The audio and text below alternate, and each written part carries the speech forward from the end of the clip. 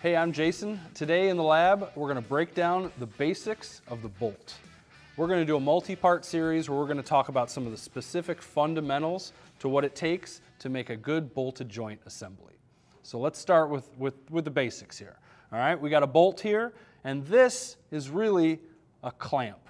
And what we're trying to do when we tighten this bolt is stretch it like a spring. And its clamping force is what squeezes parts together and keeps bolts together through their service life.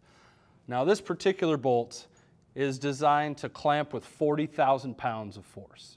Now, I'm not strong enough to stretch this and show you how this elongates and stretches like a spring, so I've got this right here. So this is my little device to demonstrate the fundamentals of the bolted joint, where we can handle some loads in newtons of force, and it's something that we can handle with our hands and really show you from this size perspective what it takes and what's important to consider when we're tightening a bolt. All right, let's get into it. So the first experiment here is talking about why it's important to actually tighten the bolt, why that clamping force is important to the assembly. So if we build up this joint here, we put this together, and let's actually not tighten the bolt. Let's just run the nut down until the parts are squeezed together. So we have basically 0 on this scale.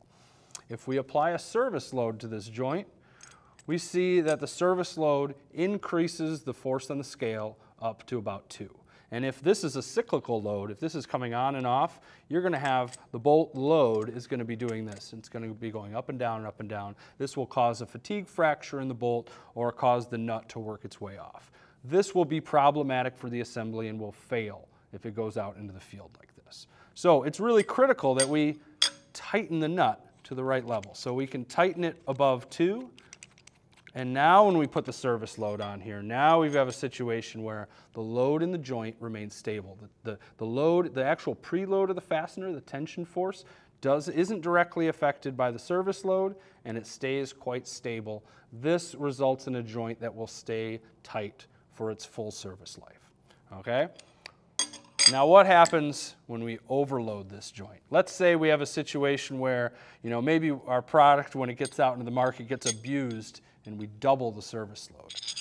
If we've only tightened to 2 newtons of force, now we have this situation again where we're seeing force directly affect the load in the bolt. So the service load goes up and down, and the load in the bolt goes up and down. So it's really important to tighten to a value that's greater than the joint will ever see when it gets out and is being used. So we take it to 4, and now we see that now we have a stable condition.